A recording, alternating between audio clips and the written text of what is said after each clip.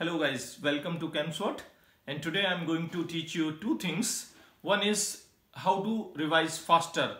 So it is normally a problem during the exams that you are not getting enough time to revise faster. So this is going to be taught by fingertip technique. This is called fingertip technique. Fingertip is used to revise faster. And second thing, I am going to teach relative atomic mass, which is called RAM, by using this fingertip technique and by comparing it with carbon-12 isotope. So here it is.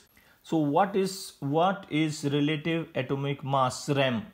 Question mark. So it is the mass of an atom compared with 1/12th part of carbon-12 isotope. We know carbon has many isotopes like carbon-12, carbon-13 and 14. What is the difference between these three types of isotopes?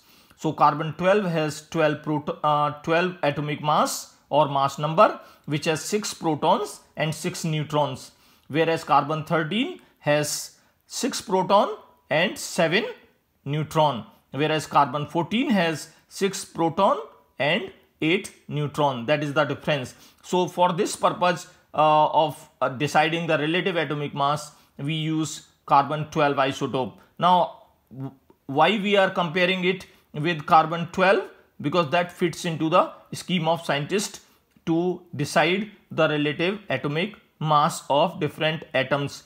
So what is being done into this? So each atom or each atom of different element is compared with carbon-12 isotope. How it is compared? So I just show you how it is compared. So consider this as a whole atom of carbon-12.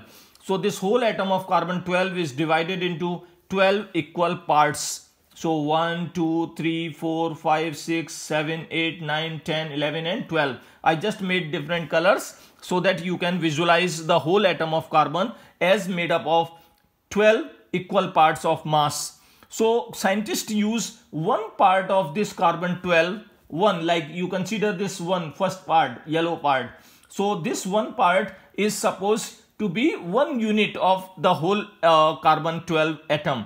So each element's atom is compared by using this 1/12th part of carbon-12 isotope. So when we compare this whole carbon-12 atom, we find that hydrogen atoms are 12, there are 12 hydrogen atoms if we compare by mass with this carbon-12 isotope. So since it is relative to carbon or compared with carbon, it is not having any units. It's unitless because relationship or compare does not need any unit. So each part of carbon-12, like one part, so 1/12th, we compare with other atoms. So in one atom of carbon-12, there are 12 hydrogen atoms. If we compare carbon-12 with magnesium, so we'll find that 2 atoms of magnesium, 2 atoms of carbon will equal to 1 atom of magnesium. That is why magnesium's relative atomic mass is 24. So like that it is you need to consider. If we look at helium atom, then compared to carbon, helium atom, there are 3 atoms.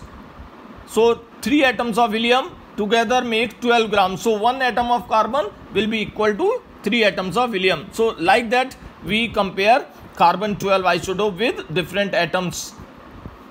All the periodic table mass are relative atomic masses. So the periodic table, if you see that all the masses given into that are relative atomic mass, and that is without unit. So we use that in such a way. Thank you very much. If you like this video, please subscribe the channel and let us know how you want to see the videos and what improvements should we make in making these videos. Thank you very much.